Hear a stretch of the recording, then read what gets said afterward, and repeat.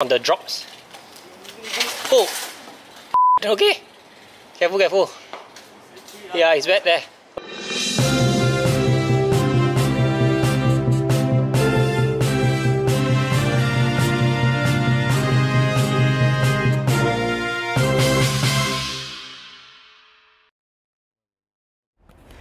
Welcome back to another video, guys. This one is a special one. I'm here with Young and you guys already know what it is, so I'm not going to mention. It is a Chinarello CATMA F16. This one is not even in the market, bro. You are the first one to have it. Yeah. Hey, thanks for riding all the way down from TMCI. You were telling me you were encountering massive headwinds. Can you please introduce yourself and tell us more about this bike?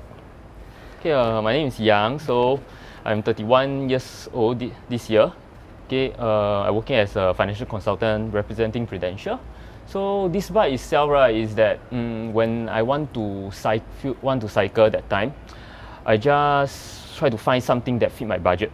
So the whole story started around at 2015. So you're not a COVID cyclist? No, I'm not a COVID cyclist. You look like a damn pro, man. Your physique and everything. Wow, shit. I just don't grow fat. You look damn fast. Okay, sorry. Yeah. Okay, so so that time I start with a budget that I thinking want to buy something like at 3K.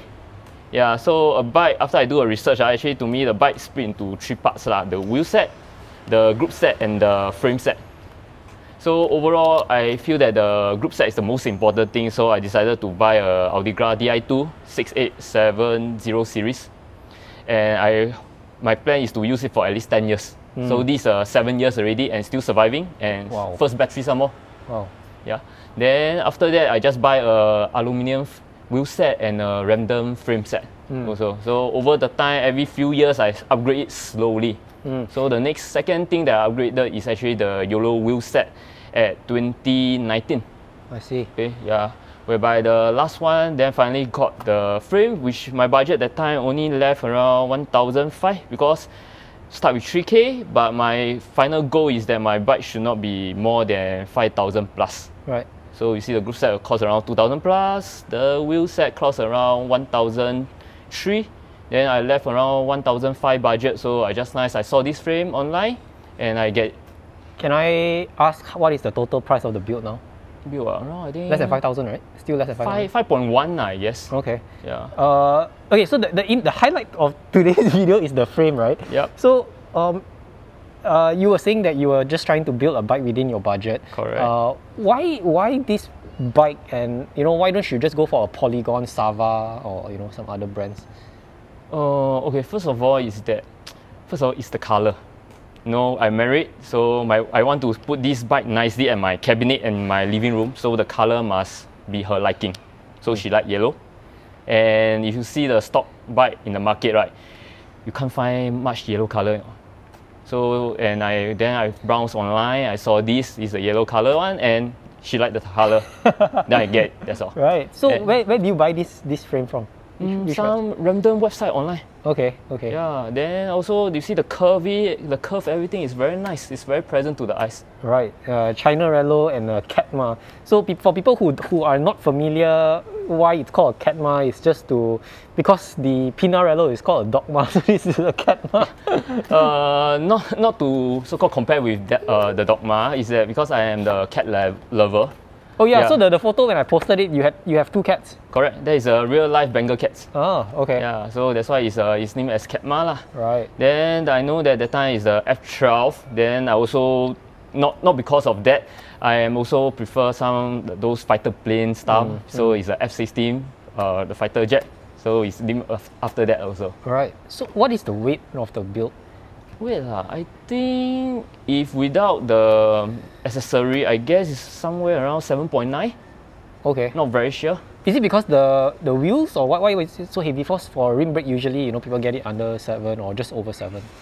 Because I believe it's the frame itself. The frame heavy, is slightly heavier. On to your group set.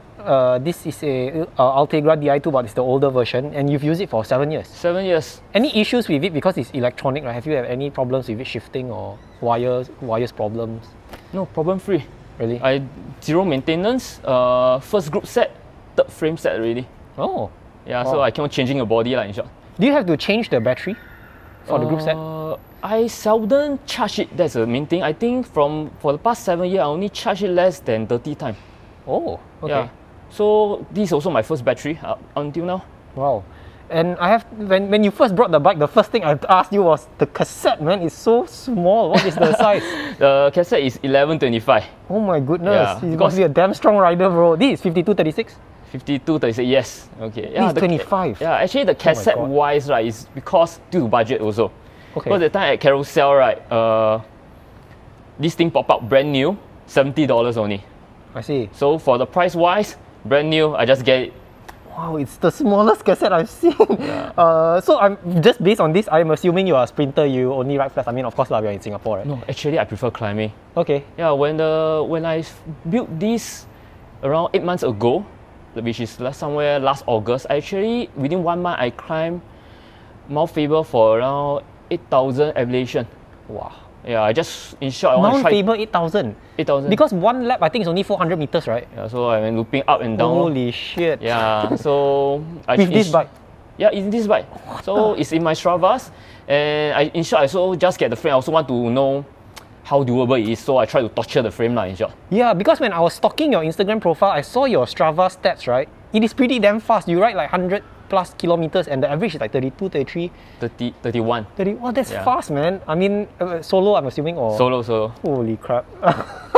You put all my other guests to shame, you know, those with 20, 30k bikes, right? No, maybe they never really put their real data online. Wow, this is crazy. Okay, so you climb with this cassette. How is it like? Are you a high cadence or... High cadence.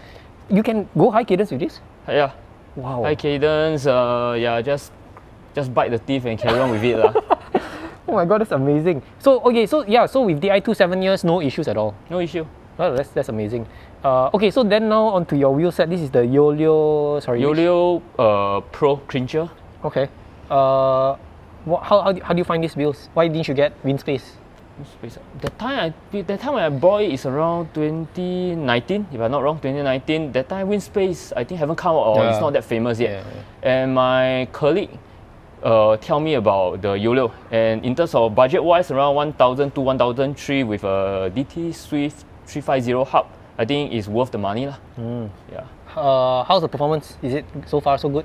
Any issues with hubs or? No issue with hubs. Zero maintenance also, and the main thing is this is my first carbon wheel, one and only. So I also cannot comment much about how does it feel compared to other wheels. Yeah, and so far so good. Right, and this is a Pirelli P0, is it? Yes. How is P0s? It's a bit soft and it's quite comfortable to ride. And the main thing is because the color match the bike frame. Actually, I have friends who own P0s, right? They say it can get quite slippery during the wet. Do you find that a problem? No. During wet period, I don't ride at all. Totally don't even don't ride. Yeah, safety comes first lah. Okay, clinchers, right? Clinchers, yes. What is the pressure that you run? I ride. If I want to so-called the day I want to go fast, right? Usually I start with 110. Okay, same like me. Yeah. But people always tell me that you run so high pressure, you are bouncing on the road. Do you think that's a problem? I don't feel much. I still can go here already. Yeah. So 110 for you, both front and back. Yeah, front and back. Wow, just like me, man. This is a 25C, is it? 25C, yes. Okay. Rim brakes. Have you tried disc or will you still stick to rim? I never tried this before. Same thing, budget concern, because this group set compared to a rim group set wise, the cost can be around $500 to $600 different. And in terms of maintenance wise, rim brake is definitely more easy to maintain. Right? Yeah. So for those easy to maintain, budget wise, that's why I go for rim brake. And I don't cycle in wet weather, during wet weather. So yeah, rim brake is my choice. Right. What about brake modulation? People who like me, for example, I'm running on disc, but I still favor rim purely because it's like you said, maintenance free, easy to service, right? But the modulation and the braking, feels much more powerful on the disc. Do you think that is something that you want to consider in the future? For what I read through and see the videos, right, is that definitely I feel that the disc brake the braking power is definitely stronger than the rim brake. This is how I feel, because this is a technology whereby even motorbikes and the so-called mountain bike they are using. But in terms of in future wise, I also want to see how the market trend like. Because if they are going to totally remove this rim brake from the Aldigra and Dura Ace version, I think I will swap to disc brake. That's because you got no choice, right? I have no choice, correct. Yeah. And because overall, in terms of budget wise, because I also calculate what is the resale value remain. Yeah, all the older group set normally I will try to so-called sell. But so far this group set is still doing good, so I'm not planning to sell yet. Right, yeah, for sure. Since it's already lasted you 7 years, man, yeah. Going strong. Correct. Okay, do you have a Powermeter? Yeah, yes, X-Cadence on my left crank. Oh, okay, so single-sided. Correct. How's the XKD? Is it good? Accurate? Same thing, first Powermeter, the data never so-called, it's quite constant. Never break before. And every 3-4 months I charge once. Oh, so it's not a round battery, you have to charge it, is it? I charge it. It's like a portable charger, using a broad charger to charge it. Okay. Then yes, it's 300. I think I bought it. Now online I think it's selling around 300, but I bought it that time a few years back. It's around 200 plus only. Yeah, so cheap and good. Right. Saddle. What saddle is this? It's a specialized power saddle. Okay. How do you find the saddle? I think this one actually solved my butt sore problem. Because my previous saddle is the Prologo, yes. Yeah, I think it's a stock saddle. So I just changed to, my friend recommend this, and it worked well. Okay. Correct. And what size is this frame? This frame is 46.5. Okay. How do you decide on this frame? Because people usually have issues with buying frame sizes. Either it's too big or too small. For you, how do you decide that this was the one? Do you go for bike fit? I buy the frame first before I go for bike fitting. Oh, so you went for bike fit? Yes. Okay. Okay. First of all, the frame wise, right? Because just time I have another frame similar height to me, slightly taller. He riding 46.5. Yes. But then after that, I see that should be fine. I never even ride his bike, but I think that it should be fine. So I just get this size first. Then after that, I went for bike fitting because my second frame is very uncomfortable. That's why I decided to sell it and get another frame. So when you went for the bike fit, what did the bike fitter say? Were you completely out of shape, or what kind of adjustments did they do to you? Actually, the person said that this frame is rather suit me, and they only actually do some micro adjustment, and it solved all my back pain, my leg pain problem. Oh, okay. So do you recommend that people should go for a bike fit? I would recommend that if this is your second or your third bike, then you go for a bike fit. Because I always believe that the first bike, right, usually is more on the trying only, like whether you like it or not. Then after you like it already, most likely you might change to something that really you favor in terms of the color, the size, even the brands, all that. Then when you really like the frame already, then you go for bike fitting. Because overall bike fit is not that cheap. May I know how much do you go, or which bike fitter? Can we disclose? Bike performance or performance bike? Performance bike fitter, I think it's called. Performance bike fitter at somewhere at the Skalang area, I think. Oh, okay. Was it like what, $400-500 that you paid? Around 400. So it's like a complete bike fit. Okay. Handlebar, I'm assuming it came with the frame? Yeah, came with it. Because your stem looks very short. It's like a 90 or 80? 90. Okay. Yeah, you get to choose or you can't choose? They can allow you to choose a stem from 90 to 120, if I'm not wrong. Okay. Yeah. Any issues with the frame, like BB creaking or anything that's breaking apart, like saddle slipping or anything like that? Nope. Zero problem. Zero. So it's working just fine. After 4,000 kilometers, 8 months. And 8,000 meter elevation. Yeah, 8,000 elevation in 1 month, no problem. Wow. Problem free. Okay. You look like somebody who's a very seasoned cyclist and you cycle a lot. What is your opinion on OSPW oversized pulley? Will you get one? My personal opinion? No budget. If budget is not an issue. It's not budget issue. Okay, I think it's a bit unfair to say budget is not an issue because most OSPWs are very expensive. Correct. It's about $1,000. Do you think for that $1,000, it is worth the investment to save that 5 watts? Because I only know that OSPW they save how many watts? 5 watts. 5 watts, right? To me, no. Definitely no. But the 5 watt is provided you keep your OSPW top-notch condition. Let's say after a few months, a bit dirty, dirt's all going. I think maybe it's not even 5 watt. Might be just 1 or 2 watts. Yeah. Random question: how do you clean your bike? Or how often do you clean your bike? Somebody in Instagram asked me, can I start asking people this question? So. Oh, clean my bike. Okay, brake pad wise, definitely I only I use until I really feel that the braking power is not there, then I change. And cleaning wise, same thing, I feel dirty, then I clean it. Some more recently, I just changed the, instead of lube, right, I go and buy the absolute black wax. Oh, how is it? I think the feeling is damn shook. Smooth. But okay, I think lube, right, is smoother than wax. Really, man? Oh, you think wax is smoother? I feel wax is more really? smoother and it's damn clean. It's clean now, I have to agree lah. Yeah. Okay. All the residue is all the residue from the wax, it's not even dirt. Absolute, wow, you're the first guy I know that is riding absolute black wax. Yeah. So it's like a liquid form, right? And then you just... They come with like atas chocolate bar form. Oh, really? Then you just need to go and cook it and then throw your chain inside. So it's something like molten wax, right? You need to put in the cooker and everything. Correct. Don't you think that is very troublesome? Like, you know, every time, wow, I need to put it into the cooker and go and cook it. Do you have like spare chain? No lah, no spare chain. So I usually, when I plan my schedule properly, if I want to cook my wax all that, usually I will make sure that 2 days I will not be riding. Yeah. And how long does the wax last? Around 1,000 kilometers. Wow, that's very long. Yeah, 1,000 kilometers before you need to so-called redo the whole cycle again. Do you have to, so once you, let's say you are riding already, right? And then you need to cook the wax. Do you just take it out and just dump it in, or you have to clean it first? You need to remove the old wax before you do the new wax. Oh, how do you do that? So cook again. Oh, cook it again? Yeah, cook it again, let the wax remove from it. Wow, your wife must be thinking, what are you cooking in the kitchen? Cooking chain. I have a pot at home that just for your wife. Just for my chain. Hopefully your food don't go into that. Okay, what else do you do to your bike? I mean, in terms of just cleaning, just wipe down and that's all. No, nothing. I'm rather, in terms of clean wise, I can say I'm quite lazy. After I cycle back home, unless the bike is very dirty, if not, most likely I will just hang it back to my cabinet, that's all. Okay. Last question from me before we move on to IG questions is, what do you dislike about your bike? Dislike? If there's any, you don't have to say if there's none. Actually no, I like this bike a lot. Yeah? I think most value of money already after the third frame. How long have you owned this specific frame? This frame, 8 months. Oh, very new. Yeah. Very, very new.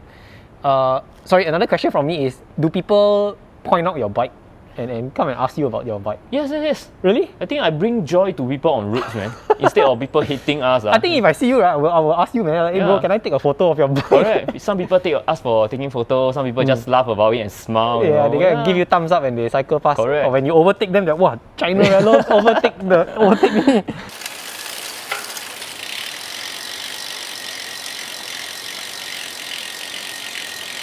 We'll move on to IG questions. If you want to ask your questions, you can follow me on Instagram and you get the chance to ask your questions. Okay, the first question is, why different wheel profiles for front and back? Any difference versus going full deep or full shallow? Wow, this is quite a technical question. Yes. I'm not sure in terms of technical part. For me, it's because last time I went to Malaysia to cycle with an aluminum wheel. Just a side wind, I totally being slapped to one side. On aluminium? Yeah, on alu wheel. So in order to prevent that to happen again, so I don't dare to go front 50, back 50. Sorry, so what's the profile again, front and back? Front is 38. Okay. Back is 50. Okay. Yeah, so it's just for safety reason, that's why I put it this way. So when you bought the wheel set, you bought it individually front and back. It doesn't come in a set like 38 and 50. It actually comes in a set. Oh, okay. Yolo website, they come with this set. Oh. Yeah. Okay. And it's laced to DT Swiss 240, is it? Oh, 350. 350. Okay. Will you go for deeper wheels, or you think this is good enough for you? I am thinking for deeper wheels since now I'm a bit stronger compared to last time, but it's still thinking and also budget concern wise. Okay, you can choose not to answer this question if you don't want to. Okay. The question is, why are your decals so different? Is this OEM or replica? This is a custom made decal. Actually, it's not decal. If you go and touch it, right, it's actually everything is nicely painted inside, lacquer inside, right? And it's just a random Chinese frame, carbon frame. So when you buy the frame, do you get to choose different colors? What colors does it come with? If you remember. Wow, they got 100 of options. Can they customize it for you? Yeah, you can customize different kind of color. If you want your red to be on top, then black to below, you can do it. If you want red on top, white below, also can. Oh wow! You just request, they just do it for you. So the decals is your specific ones, or is it the default? I custom it myself. That's why one side is Chinarello, one side is CATMA. Correct. Very unique. I've never seen this. Next question is, how is the performance of the bike so far? As I discussed it earlier already, no problem. To me, I'm very satisfied for this bike, and for this price, around 5K, and for this performance, I think it's definitely worth of money. Why? Oh, there was a mud guard here. Actually, you use a mud guard. Why do you have a mud guard? Don't you think it's not aero? Because sometimes, or it spoil the look. It's like it dirty my shirt lah. And sometimes when the puddle of water, you have no choice, you need to go through it, right? When the water splashes to my back. So I don't like the feeling, so that's why I put a mud guard. What mud guard is it, and how do you put it in actually? Just stuff it in. Oh, okay. Yeah. Is it like a specific brand or just something from Shopee or? Something from Shopee lah. Okay, this question is, how much voids are there in the frame, if you know? Is there any probably you never even send it for X-ray, right? Yeah. But do you think there's any defects in the frame inside that you can't see? Like the way it's manufactured? Don't know. Don't know, but I mean, as long as it runs, right? As long as it's run and you don't disintegrate at all. Yeah, I don't. After 8 months, no crack, not a weird sound coming from it. Yeah. Does your cycling friends take you seriously? Okay, first of all, right, I'm not that serious rider. Actually, I'm damn scared of you. I think you are damn fast. I really think you are damn fast. I'm not that serious rider, so all my friends are casual one. So everyone, just as long as we turn out for riding as promised, everyone is happier. Like I said, I'm so scared of you because of the cassette, man. The cassette, there's one guy I filmed, he has a giant, the pink giant TCR, the Maglia Rosa. He also has super small cassette, and I heard he's very fast, so I hope I don't have to encounter you one day. Okay, last question. Aren't all carbon bikes from China anyway? What is your response to that? From what I heard, I think most of the carbon frame come from China lah, or even Taiwan. Yeah, I think even the original Chinarello is made in China. This one I'm not very sure. I never do details on it because in the first place I'm not going to buy any branded stuff. Yeah. Sorry, not branded brands lah. Yeah. Yeah. Last question from me before we end this is, what is your opinion on bikes these days, right? Like, take for example a Madone or very high-end bikes. They cost $20,000, $30,000, not $20,000. Do you think it's worth that money? I personally feel that it depends on your life cycle lah. Because if you are someone that is so-called got the money and love cycling, I believe you definitely will spend. But for me, my life cycle is that I just get married, I just got a new house, I plan for kids, so I definitely have limited budget. But let's say, if honestly speaking, right, when the day that I semi-retire, right, I will go for a top-end bike. Wow. With Dura Ace, everything top-notch one. So do you think spending that amount of money, right, let's say you go into the 5-figure range, it will buy you speed? No lah. No lah. It's still about your own personal discipline of trainings and how you ride it lah. It's the engine lah. The engine more important lah. Yeah. How often do you train? Actually, that's why I say I'm not a serious cyclist. On average, I only cycle around 100 km per week. Oh really? I don't believe you, man. So little. Really, you can see my travel record, and around February period after Chinese New Year, I stopped for almost a month. Wow. You must be some robot or what, man. I don't know how you do it. Okay, I think that is the end of the interview. Thank you so much. Anything you want to top up? Yeah, maybe I want to top up is that some people, when people look at all this frame, right, I think that when you buy a bike, I personally feel that you should look at the group set first, followed by the wheel set, and then lastly is the frame lah. Okay, I got a question on this one. One of the series that I did, someone said that to upgrade the group set first, but I didn't agree because I thought the wheels will make the most difference. You are of the opinion of upgrading components rather than getting a whole new bike. Group set, I think you should at least get a 105 group set. Shifting performance will be a lot better, and I think if you wanted to upgrade anything, should be the wheels. So for example, let's say you move up from 105 to Ultegra, right? Compared to a alu wheel set to a carbon wheel set with deep ones, I think that the carbon wheel set will give you more benefit compared to just changing your group set. But what is your opinion? I mean, We all have different opinions. Okay, if a bike, just like I say that a bike split into 3 parts, frame set, wheel set, and group set. I feel like the group set is like your heart, the wheel set is like your muscle, and your frame set is like your skeleton structure. So I believe need to have a stronger heart to ensure that the spinnings, everything is smooth before you you can pump up your muscle Then lastly, as long as your skeleton structure don't fall apart, I think it's fine already. Yeah. And DI2 or mechanical? DI2. DI2? First of all, if the DI2, provided DI2 have no problem, okay, maintenance free. Yeah. Mechanicals, if after you use a while, it will lose. So I think you have to keep adjusting the RD. Yeah, maybe every 6 months you need to go and find a mechanic to to fine tune it. I think it's very troublesome. For me, is that I want value for money, at the same time I want trouble free for maintenance wise. Do you have to align? Sorry, I can't remember the term. Do you have to keep adjusting your RD to make sure it's straight? No, that time it's when okay. I built the bike, the mechanic helped me do one time, and that's all. Wow. So until now, all good, man. All good. Okay. Anything else you want to mention? No. Okay, that's all. So thank you so much, Yang, for coming and showing us your bike. I hope you guys enjoyed this video. If you do enjoy it, do consider subscribing. Follow me on Instagram, and I'll see you guys in the next video. Bye bye.